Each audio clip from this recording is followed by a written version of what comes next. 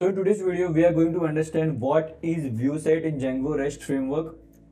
Then we are going to understand what are the actions that ViewSet provides us, which will help us in writing the logic. Okay. Then we are going to understand what is URL routers, which will help us to reduce the line of code in the URL.py, because we don't have to specify URLs for each and every method or the API that we write over there. Then finally, we are going to do the practical and write the code for this. Okay, so let's first go and understand what is ViewSet in Django REST framework. So ViewSet class is simply a normal base type of a class-based view only. So till now, what we used to do, we used to write get method, post method, like this method in the class-based view. But in the ViewSet, we don't write get and post method. Instead, we write list method, create method. Okay, so there are different type of method that ViewSet provides us, which are, as you can see over here, we have defined one of the ViewSet, user ViewSet, which has been inherited from the ViewSet. Okay, so it provides 6 different methods. The first one is a list method. This method is used to get all the data from the database. And there is a create method, which is used to create the new entry in the database. And there is a retrieve method, which has the PK as one of the argument, which help us to get a single data from the database. There is update method, which also has the PK because we want to update one of the entry. And then part of this update for the whole update. You can't update single data over there. If you want to update single data partial, for that we have a method called partial update. Okay, and then lastly there is a method called destroy, which is used to delete the entry in the database. Okay, so these are all the type of method that ViewSet provides. And apart from this, there is a action that ViewSet provides us. So these are the different kind of action. The first one is a base name. This is the name of the URL which you have created in the router file. Okay, if you don't understand this thing, don't worry, we are going to understand this practically in the code. So for now, understand that these are the different kind of action that ViewSet provides us. Okay, and there is an action which tells us that this call is from which method over here. So for example, let me make more clear for this. So for example, we want to understand get permission class. Okay, so we are going to call the get permission class. But in get permission, if you want to understand that this call is coming from which of the different method that we specified earlier. So for that, all of these actions will come and play a handy role over here. So for example, in this, if you can see, we have used if server action is equal to list. So in the action, we'll get which kind of a method we are calling over here. So if the action is list, then v1 permission class is authenticated, or else is admin user. Okay, so this is the all the action help us to write the logic in the code, make the logic better. Okay, we'll understand what are the outcome, what will be the print of each and every of these action over here in the code. Meanwhile, you just understand these are the variable that ViewSet action providers. Okay, so now we will be understanding the router. The resource routing allow you to quickly declare all the common route for the given resourceful controller. Instead of declaring single route for an index, this means that instead of declaring each and every URL one by one, we can use the router, which will understand what is the view, and it will automatically assign all the URL in the URL.py file. Okay, so how will you do this? The syntax is for that. We will first import routers from REST framework. Then we declare the default router. There are two major router, default router and simple router. There is no much difference between them. Just you can use any one of them. For this example, we are using default router, and you can make your own custom router if you want to. Okay, so once you have initiated the default router, we will be registering the ViewSet that we have defined in our view file. So router.register, this name is the API name. So what do you want the like endpoint for this thing? So if users, then at the end it will come user./create, user/update, that all kind of endpoint will come. So the base main endpoint will be users, which you defined over here. Okay, then the URL pattern we have to specify include routers.url, and all the URL will automatically get specified. Okay, so now let's go and jump to the ID and understand how this all thing works over here.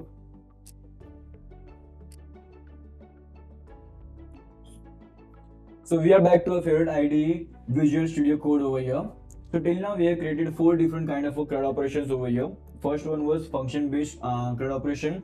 Second one was function-based API view CRUD operation. Third one was class-based view CRUD operation. And the fourth one was class-based API view CRUD operation. Today we are going to create the fifth type of CRUD operation, ViewSet view CRUD operation. Okay, so let's create the view for that. So it is ViewSet underscore view.py. Okay, so let's start writing and making some import over here and start writing the code for that. So let's first make the input. So from rest underscore framework import ViewSet.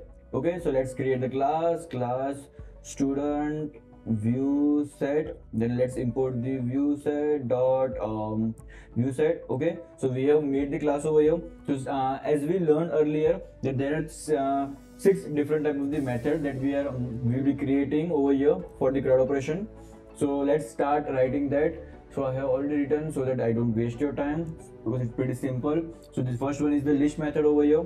It requires the student object and the student model serializer. So let's make some import first. So let's do the import. Import will be, yeah. So we have created the response over here, ViewSet student and student model serializer, and this other serializer which we'll be using later. Okay, so the first one was the list part. So how does it work? Since we know that in the list part we pass all the data in the database to the front end or other application people. Okay, so we are getting all the data, then we're passing that data to the model serializer, and man equal to true because there are multiple student object over here, and we are getting the returning the response of that. Okay, so now let's create the other method also. So the second one was retrieve method over here. In retrieve, what does it happen over here?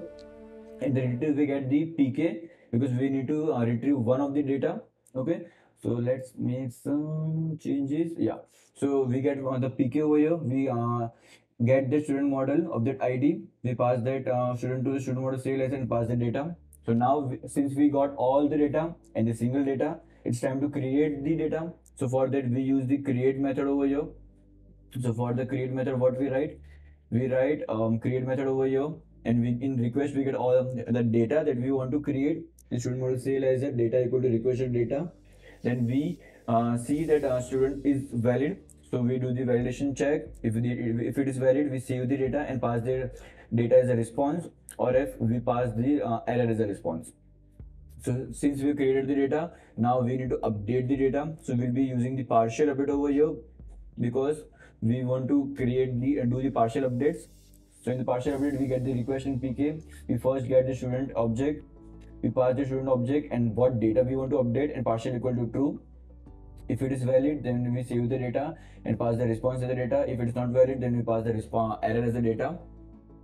Then the last one is the destroy, because if you want to delete some data, we use the destroy method. In this we get the pk. Using pk we get the student model. We delete that student model and we pass the message that your data has been deleted. Okay, so since we have created all the list method over here, okay, so now we'll be importing the Swagger to automate the API documentation over here.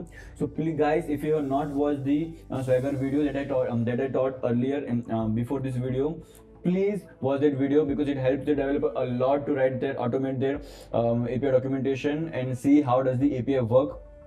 Okay, so I'll be posting that video in the I button. Please do watch that video. So now let me bring the Swagger over here. So let me import Swagger. So I have imported the Swagger. Let me also import the Swagger auto schema. So I have imported the Swagger auto schema over here. So for the request body, we are using the same serializer, student model serializer, and for the response also we are using the same part. We need to make some changes, but I'll show you what we need to make. So let's go to the ID, and for the localhost /Swagger. As you can see, there are no URLs over here. Why? I think some of you might have guessed it properly, because we have not specified in the URL. Still in the URL we need to specify what URL we'll be using. So for that we'll be using the router URL over here. So we need to initiate the router URL for first. So for that, router equal to default router. We have done the initialization. Now we need to register the router. So for that, router dot register, we need to give the API name over here. So for that, student API. Now we need to specify for which ViewSet we are using. So for that we need to specify the ViewSet. We need to import the ViewSet. Let's import the ViewSet dot when the class now student ViewSet. Now we need to give the base name. As I told you, the base name will be used to using one of the action of the view set. So let's give the student as a base name. So since now we have registered the router, we need to include this router inside the URL pattern. So for that, let's import the include, and we'll create one more URL which will be ViewSet URLs, and let's uncomment. We don't need to specify the URL API over here. So let's include the router, include inside this router dot URLs. So now we have included the URLs in the URLs pattern. Let's go back to the Swagger and check. Let's refresh. As you can see, all the method has been come over here. As you can see, the get method, push method, get method with the ID, patch method with the ID, delete method with the ID. But there will be some problem. The get method will work perfectly if you execute. As you can see, all the data is coming over here. For the post method, there is no request body in over here because it does not know which request body to use. So for that, what we need to do, we need to come in the code over here. Then what we need to do is for the create part, we need to specify the Swagger auto schema. So let's write the for the create part. Let's show the auto schema. We don't need to specify the method type because it automatically compare and understand this is a post method. So if you come back again to the Swagger part now, if you do the refresh, as you can see, the post method has the request and the response type over here. Same we need to do with the post method also, sorry, patch method also. So we'll take this part, okay, and we'll copy paste in the partial update also. Let's make for the partial update as well. Okay, we'll remove this name. It will be patch or put, and it will be put method. It will be patch. Okay, let's go back to the Swagger and check patch. As you can see, it is coming same again properly. Now for the delete method, we have already created the serializer in our earlier video. We'll be using that same serializer and the Swagger over here. So for that, what we'll be doing, we'll be passing the, and the destroy method will be passing the delete method over here. As you can see, we are not passing the request serializer over here because as you can see in the Swagger, it automatically takes the ID as a request, and we only need to specify the response part over here. So for the response only, we are passing the serializer. And if you go back and do the refresh part, and as you can see in the request response part, in the delete we are getting. So now let's test each and every one. So let's create one more entry. So for that, name, one more entry, some role, and if you execute it, it is working perfectly fine with ID and the name and role field. If you want to test that is the ID present, so 33, we'll go in the get ID and we'll write the 33, execute. As you can see, we're getting the data over here. So now if you want to update the 33 part, let's change the name for that. So we'll come in the patch method. In the ID, we'll specify 33 ID, and what name we need to give, new name, same role, okay, same role, Then we'll do the execute. As you can see, the data has been updated.